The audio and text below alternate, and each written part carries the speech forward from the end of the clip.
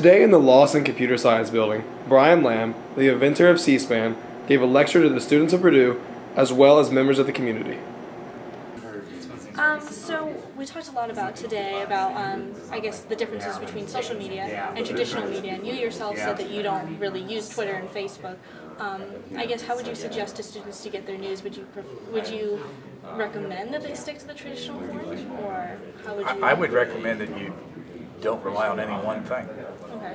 And that's, I can say that to myself. I will eventually need to figure out a way to look in on Twitter without necessarily tweeting.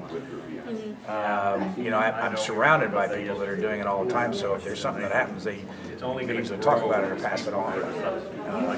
But I think your best bet in life is to make sure you don't end up only reading about an issue from one side.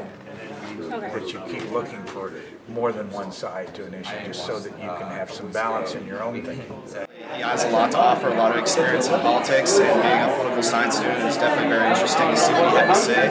And it's also interesting to get CSPAN's story, because I feel like students are kind of disconnected from that kind of type of network and don't really interest themselves in watching something like that. And being able to hear what exactly CSPAN has to offer and what it's about is definitely a very interesting thing to witness and get connected to, because it does offer the American public a lot of truth about the government and a lot of facts that are definitely necessary to know.